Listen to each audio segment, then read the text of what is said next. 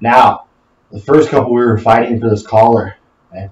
This one I can't get this collar. Maybe every time I grab this collar, my partner starts biting my hands. So I'm just going to reestablish and grab 4 fingers into my lapel. Okay? Here.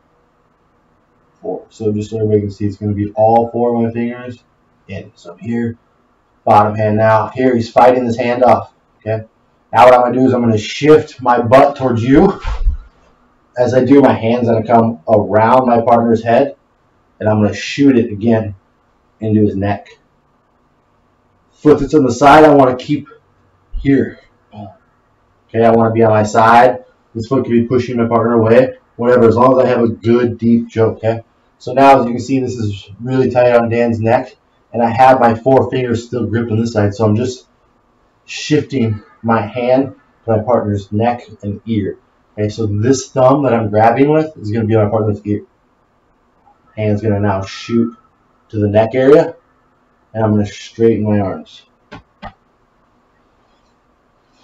So, again, we're here. I can't get this collar. This is a really big problem for a lot of people that can't get this collar. I don't need the collar, though. I can just get, again, my 4 fingers in. So if my Dan's hand's not here, just 4 fingers.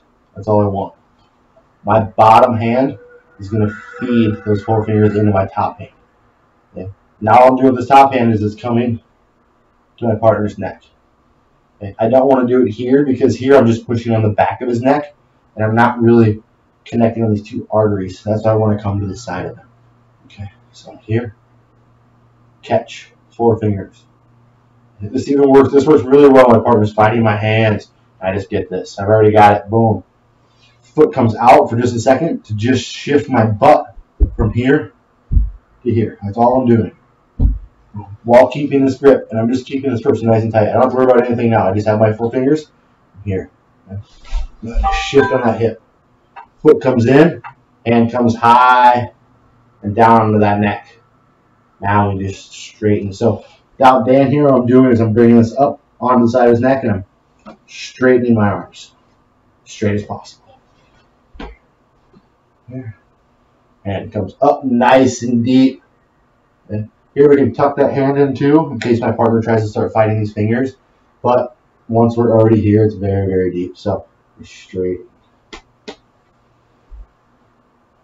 Okay. And this is a lot like our bow and arrow choke. We have to get to the angle of our partner, and which is what we're going to work on next. This one more time. Here. 4 fingers are already deep, right? He's fighting that hand, keeping it nice and tight. Foot comes out. Hip, hip, hip. Boom, boom. Nice and tight on my partner. Hand comes up, and I'm pulling my thumb to his ear as my hand comes across. Straighten and choke. Again, trying to do this straight motion. All right.